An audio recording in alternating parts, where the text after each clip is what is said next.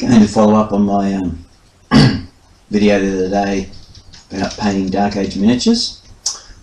I'm not sure how many parts I'll break it down into, but my first thought was to just quickly show you what they look like after they've had those washes applied. They don't look very appealing, they've kind of gone quite dark, but that's what I want, because I'm going to build it back up from there. They don't stay like that, apart from certain things like the wood. I have gone back and touched up the metal, started to, on the helmet, only because I had some spare on my palette, because I was putting some on some figures over the back. There's some orcs and one of the new Wargames Atlantic Irish guys over the back here did his helmet and stuff like that. I've got a bunch of their other miniatures over the back here as well, but I'm actually I've put them together, and plus I've done a couple of conversions using some bodies from the Wargames Atlantic Persian set, which had sort of generic enough clothing that they could have parts from the Irish set put on them. So it's given me a few extra, a couple of extra options. As well, one of the orcs over here has a body that's converted from one of the Wargames Atlantic Persians, and that's sort of just been sawed. And anyway, I'm going off topic. Yeah, so I'm waiting on an order for 100 more plastic 25mm round bases, because I've run out of the plastic ones. I've still got a few of the MDF ones, but I prefer to put these plastic figures on plastic bases if I could.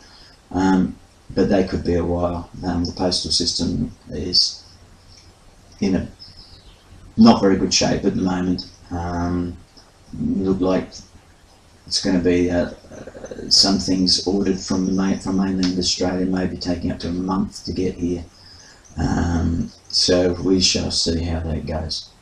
So in any case, figures with washes. They've had the base colour of the metallic put on the helmet and back onto the shield bosses, and the spear tips, I think. Yes.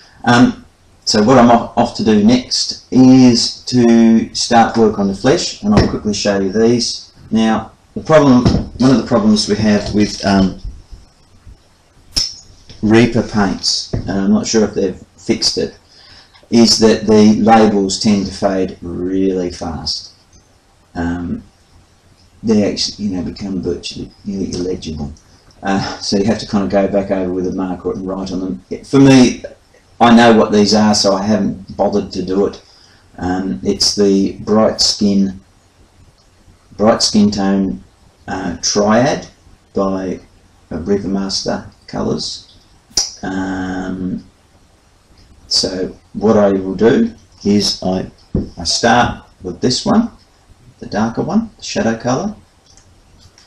That gets on all the skin, and I leave in the deepest recesses, I leave the shading that's been achieved by that mixture of the red earth base tone and combined with the sort of sepia type wash, the Secret Weapon Sewer Water, which is basically like a sepia, which has a slight greenish tinge to it, which is actually good for skin tones. Greens and purples and stuff are good.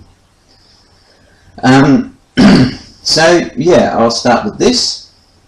After I've applied that, I will put my next highlight layer as this, the mid-tone, the Bright Skin Triad, and then the final highlights will be with this one. And so so this is all basically an all over, just leaving the deepest recesses untouched. This one will go the nose, the cheekbones, the parts of the fingers and knuckles and stuff like that. And this one is those same areas but smaller dots, as it were, on the highest parts of the cheekbones and the very whites of the knuckles, that kind of thing. Oh look, here comes the sun. She's given you a real glare now, hasn't it? I apologise for that, as I've explained before. It's hard to film in these conditions. But anyway, I might be able to. There we go. It's down a bit. When I've done those, what I do next is I take, and this is all, I use a wet palette, so these are all applied to the wet palette, which keeps the paint workable for longer, allows me to more readily create sort of thinner washes and layers and stuff like that, keeps the paint wet for longer, so it's not drying out on a regular palette and I'm having to pour it out again. You know, I can just keep going. Now, I use Vallejo Model Colour Cavalry Brown, depending which numbers you go by. It could be this 70.982 or it could be the 137, depends. Now I use a very thin down, small amount of this, very washed down on my palette, to put a stroke of it on the bottom lip of each character, and a thin wash of it or glaze of it under the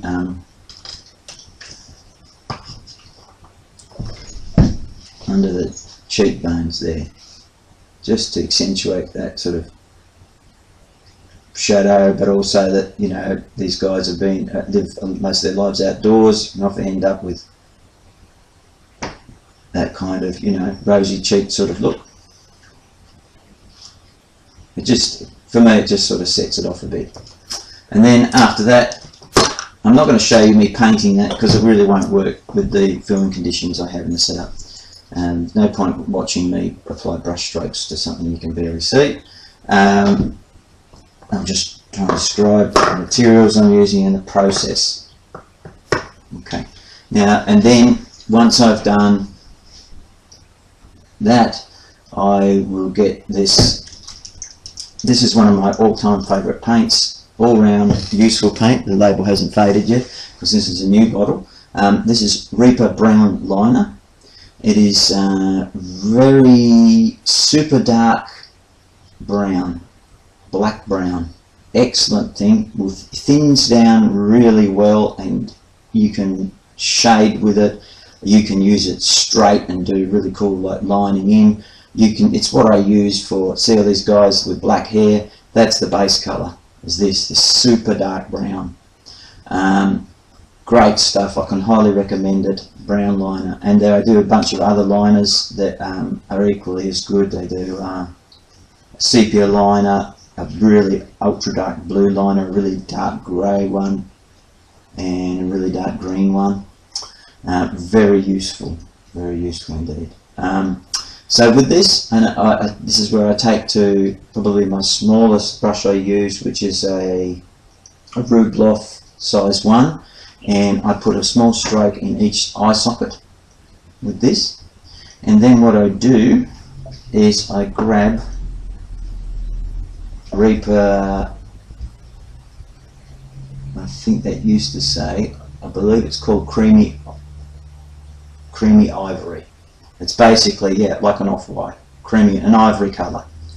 I don't use pure white. I can't remember the last time I ever used a pure white for anything. Years ago probably.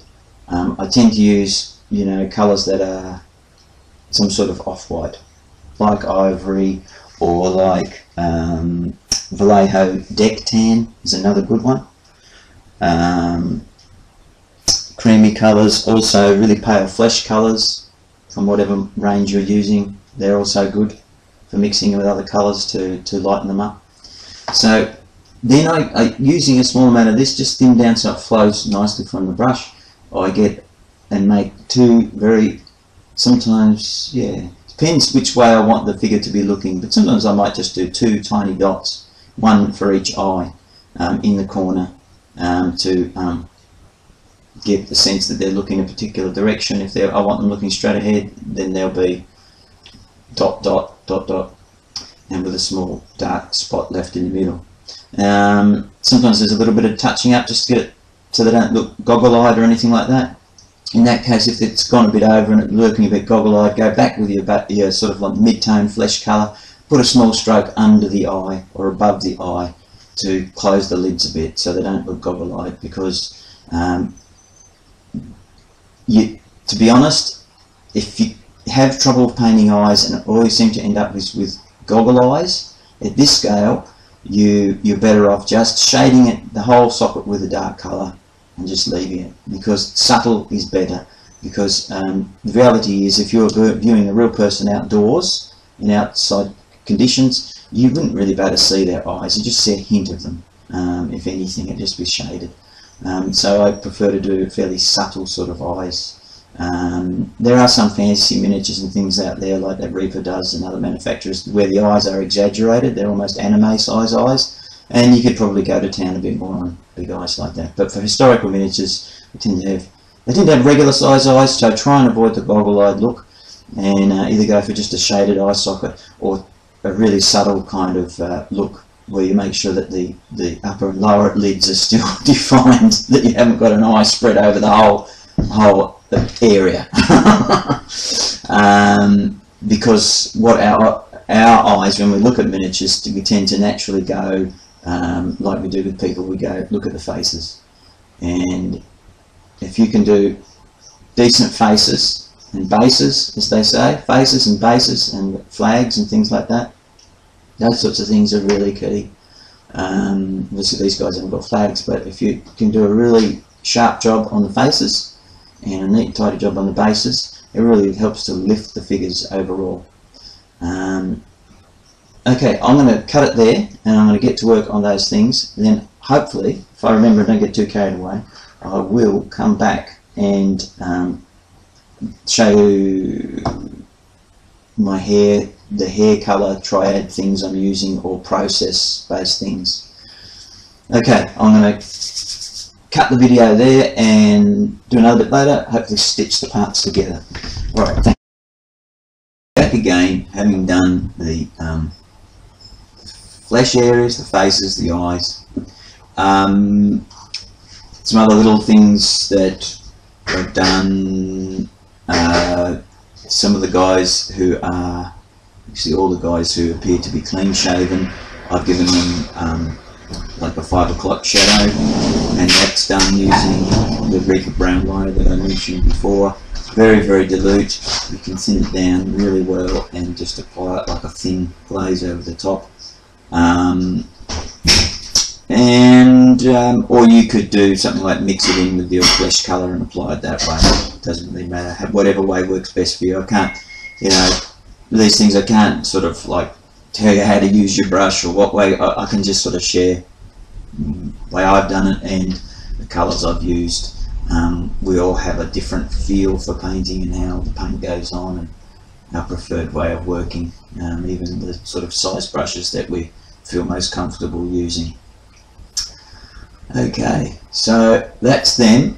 It certainly makes them pop a lot more once they've had their skin done, and you can see the real contrast between their faces and hands and stuff and the clothes. But yeah, but the clothing's going to come up too, a bit brighter, but it'll leave plenty of nicely sort of shaded areas where they need to be. But the next thing I'm going to work on is the hair. What I'll do is I'll go and grab a quick bit of lunch, and then I think I'll come back and record a short bit where I talk about some of the colours that I use for hair and the ideas behind that. Okay. Okay, back for a discussion about the colours I use for painting hair. Now I keep those sorts of colours along with regularly used things like flesh triad and leather colours and stuff, things that get used again and again and again. They tend to stay on my desk and don't go back in the paint rack.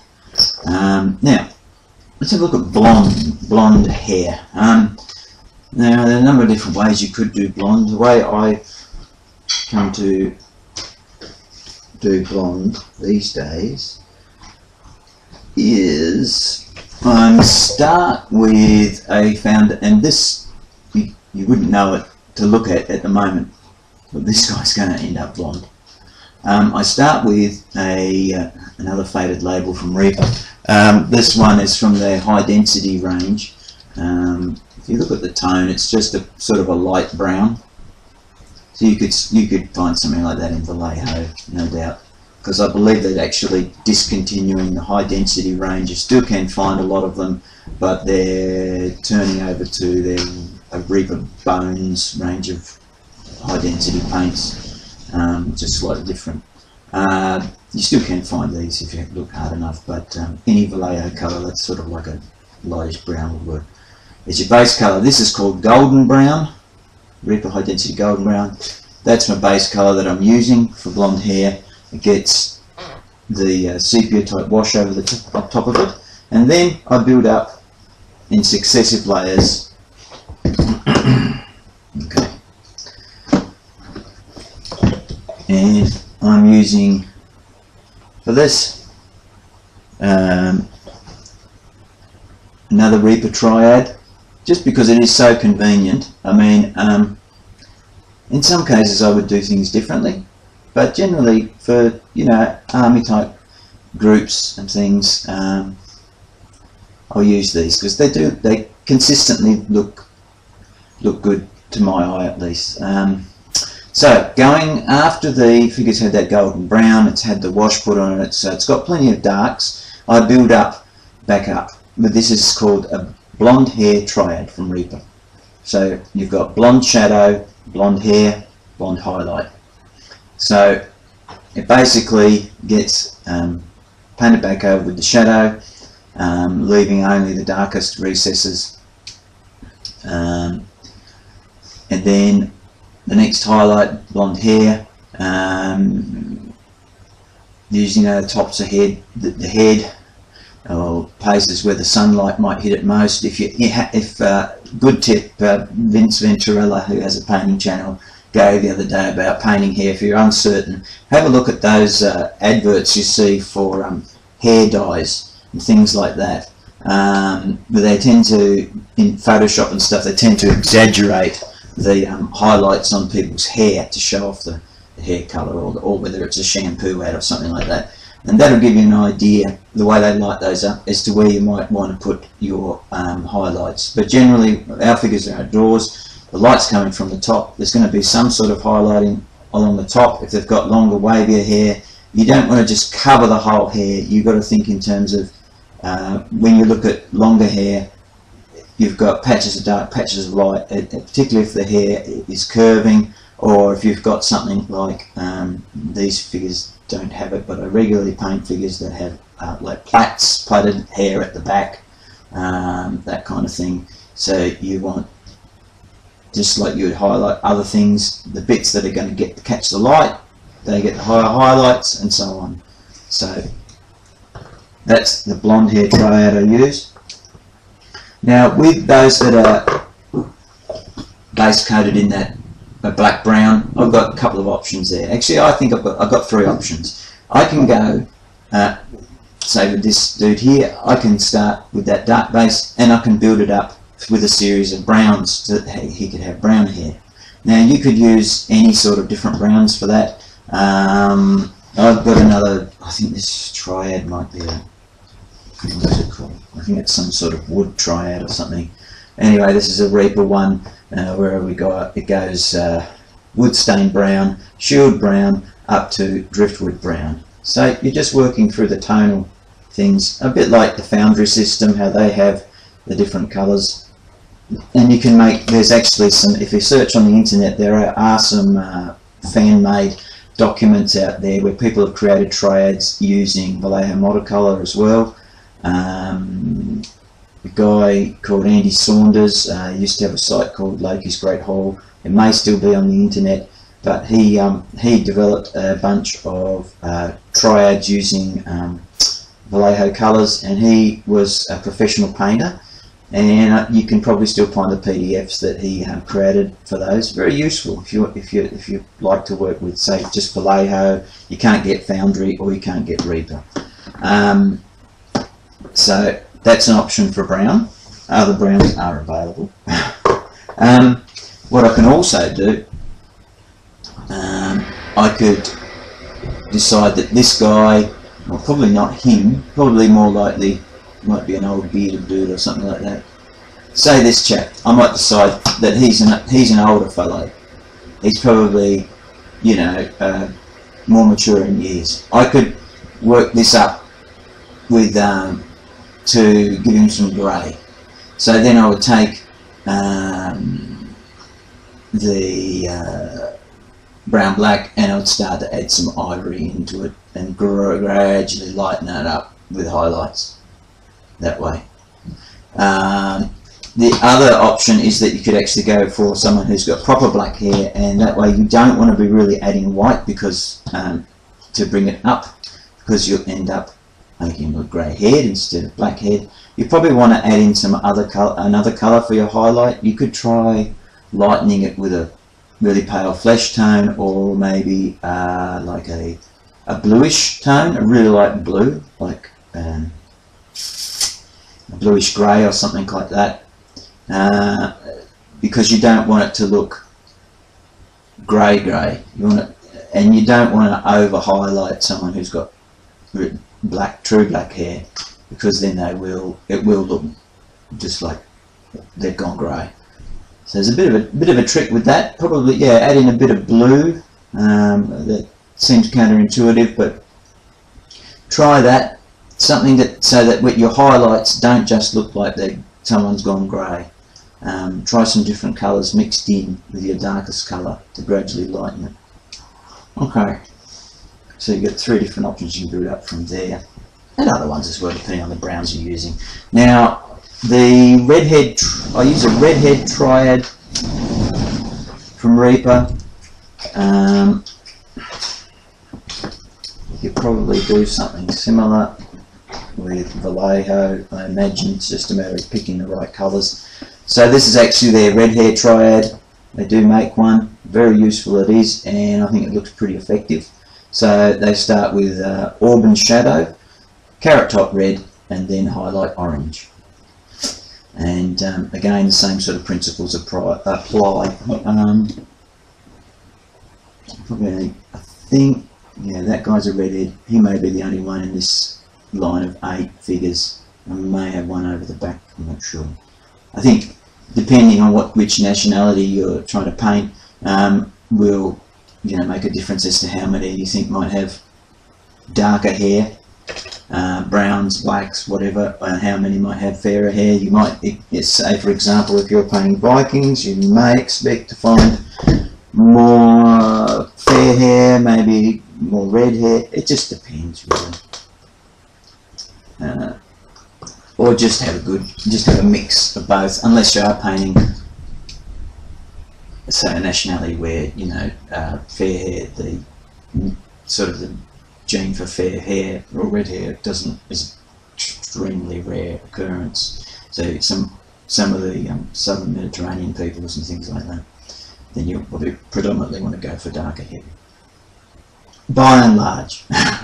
Okay, I'm going to go off, paint the hair on these dudes, and then I'll probably come back and show you how that looks. Oh, another thing someone asked me about, and I didn't make it clear in the video. The first one I did was the base colour for the wood before it gets that wash. Is this colour called Iroko, the unusual name Iroko from Scale Colour, Scale 75, and the code is SC27, Iroko, IROKO. So that's that. And there would be similar, there are similar colours. And Vallejo, other ranges, I think it's kind of it's a little bit like Middlestone. It's actually probably lighter, sort of sits in between somewhere. But yeah, there are things that are similar enough in other ranges. Okay guys, I'm going to cut this bit here and be back again later when I've done some more painting.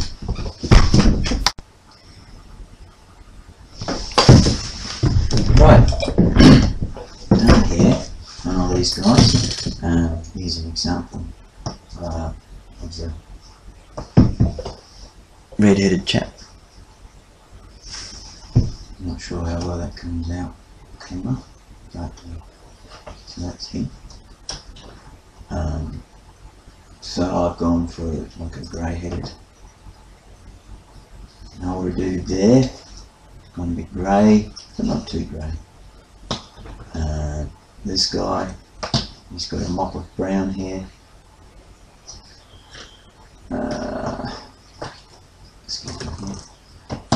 This chap, he's got fair hair.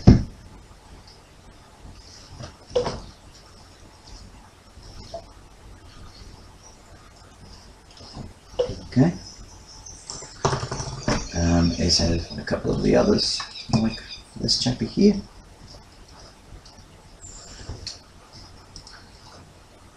And he's got fair hair as well. Okay. Now, the next thing I'm going to do, I'm going to start to work on the clothes. Now,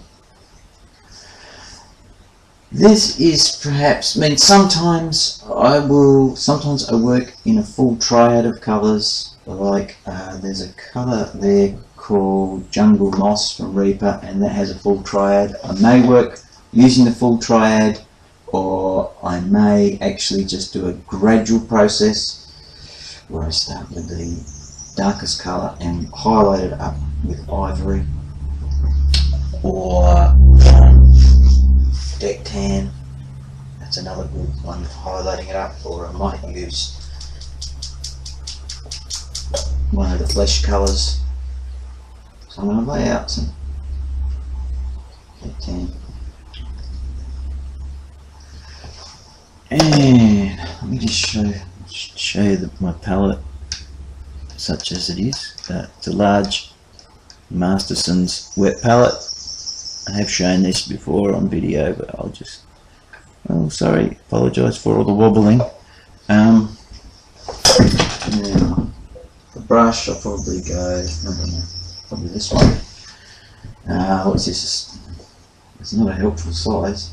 Size a quarter. I don't know what that is. It's bigger than a size 8 though. It's a size 10.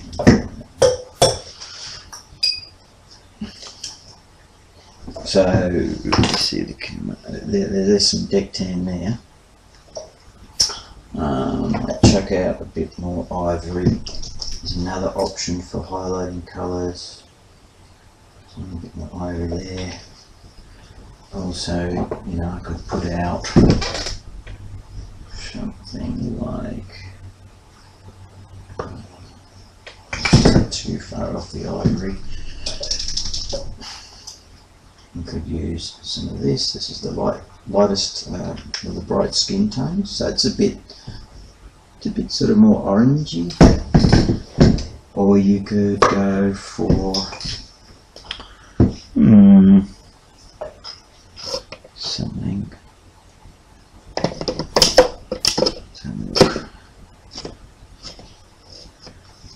like an ivory from Vallejo, or pale sand, indeed deck tan, any of those, and start to, say if I start with this dude here, and I'll grab some more of his base colour, which was Jungle Moss, and then I could use the full-on Jungle Moss triad and maybe that as well. Particularly there was one guy, I think I gave a dude, oh no, I was thinking I gave someone a cloak in that colour, but no, some tunics in that colour for sure. So I'm going to lay out a bit more. So I've got some different options. So you can have I can have different ways of highlighting it. I can highlight using the actual triad, because there are two more sort of mid-tone and a highlight that come with that. Or I can mix my own, and then that way they're not all the same. They're slightly different, and as the colours I'm using to lighten with are slightly different as well. So yeah, it's a pretty big brush, but it's all about brush control. Anyway, I'm going to stop recording here because the camera is kind of in the way of where I'm going. And it's not very exciting to watch, really. it's hard to keep the miniature in the shot and all that sort of stuff. But yeah, so basically with Dark Age stuff, avoid highlighting. I avoid, I should preface that, I avoid highlighting with straight up white. Just like I avoid using pure black as well. I use colours that are close to it. I can mix them near enough to a black. I prefer not to use straight up black. So I'm just putting the base colour back in using, a pretty large brush. Could probably go larger, could go smaller. The good thing, you notice I haven't had to dip back in for a while, so that's one of the bonuses about a larger brush. Load it up. If it's got a decent enough point for the type of work you're doing, or the stage you're at when you're painting, it'll keep going. It'll keep going and going and going. And you better keep painting without having to dip back in again. Isn't that? Well, I think it's an efficient. It's an efficiency. It's not a cheat. It's not a shortcut necessarily, but it's an efficiency. Like for me, at least the way I paint. Everybody has a different way, and that's fine. It's the same in other parts of crafts and arty things, art world and stuff. People have their own style, preferred ways of working. So I'm leaving shaded areas where you've had that wash go over the base colour, and I'm leaving some of that in there, shaded areas, and they'll get the whole figure gets a coating of AK Interactive Ultra Matte Varnish. So here I'm grabbing some of that that pale flesh colour. I'm going to mix some of that in with me. And gradually bring the tones up to a point that I'm happy with. And you start on the bits where you think the sun's going to hit. They're standing, and the sun will be hitting the shoulders, that forearm. I always like to wear the elbow out a bit for paler across the top of these high creases.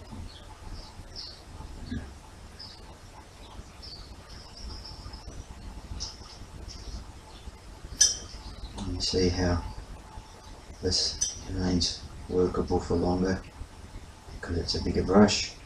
It's got more loaded into it. You can keep going. You can make it wetter. So, like the fact that it's got a fair amount of water in it means that it's quite easier for blending as well.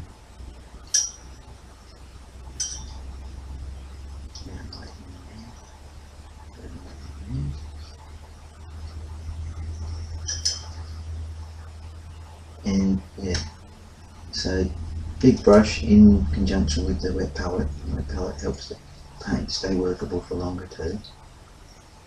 That's just how I operate. Anyway, I'm going to stop now. Oh, and I'll carry on bringing the colours up on these dudes. In my first video I mentioned some of the leather colours, and that wasn't a comprehensive list by any means. Sometimes I'll use different yellowy tones, like khaki grey for leather. Also, if you can get it, one of the better coloured box sets that Scale 75 do is a wood and leather set, or leather and wood, I can't remember which comes first, that has some really useful colours in it. Sometimes they use them. They do, you can buy them as singles as well. There's a brown leather, that's a good one, and it has a nice highlight colour. there you can use orange leather. One I use a lot and I haven't used on these particular guys, but is black leather, which is actually looks kind of like a deep fish kind of purple brown colour, and you can actually lighten that with something like one of these fleshy sort of colours for your highlights. Another trick you can do is for black leather, like get a colour like let me see, start with Vallejo black grey. Here's your base colour for a black leather. Like I'll probably do some of that on the Orcs over the back, give them more of that, some black leather and that purpley one as well, and just that darker grungy look. To lighten black leather, use skin tones. Don't use white, because again it will just make it go all grey. But by mixing skin tones in to lighten up your black for black leather, it gives a more realistic effect, because basically that leather is skin. It's hide, animal hide, and it's going to get a more realistic result if you lighten it with a fleshy type colour to indicate where it's worn, or even to help indicate sort of shiny parts. So that's another tip with regards to leather. Okay, I'm going to stop it here and I'm going to crack on with my big brush and see how much I can get done today before I'm knackered and need to go and have a shower. Might cut the video here, and when we're next back we'll maybe have a look at some other things. We can certainly, we've got scope to discuss though there's not a lot of metal here for us to look at, but we can certainly maybe do, if anyone's interested, I could do a chat about using shield decals, because I'm pretty sure this job has shield decals with it. But you know, I do a lot with freehand as well. But most people are familiar with shield decals, but I can show you how I do mine anyway, just in case it helps people who aren't familiar with them. Alright guys, I think I'm going to sign off here and crack on with the painting and listening to some more of Henry Hyde on a podcast that I've been enjoying. Good thing about Henry is he does the nice long ones, which are ideal for long painting sessions. Alright, all the best guys, thanks for tuning in. Please feel free to leave any comments, questions.